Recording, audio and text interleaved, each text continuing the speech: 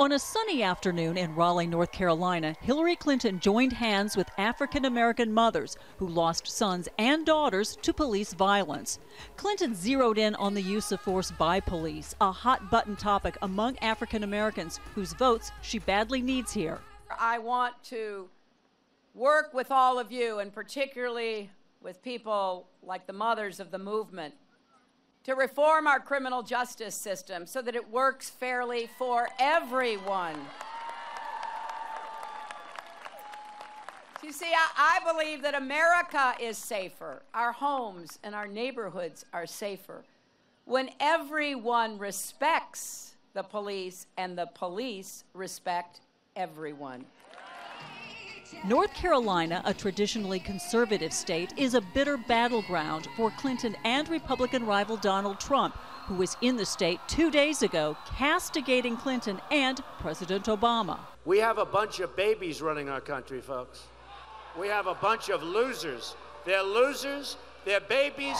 North Carolina is a state with a dual personality. The rural areas are more conservative and vote Republican.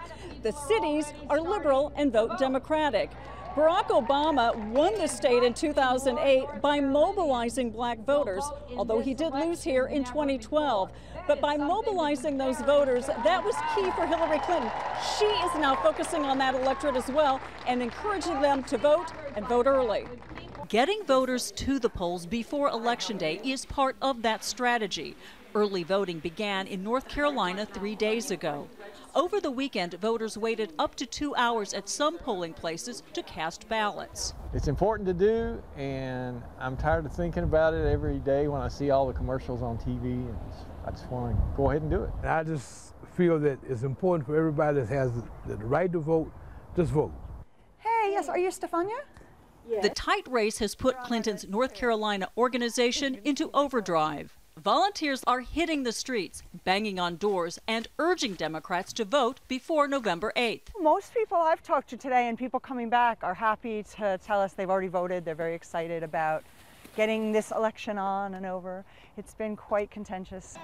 Trump heads back to North Carolina later this week, trying to erase a very thin lead that Clinton is not taking for granted.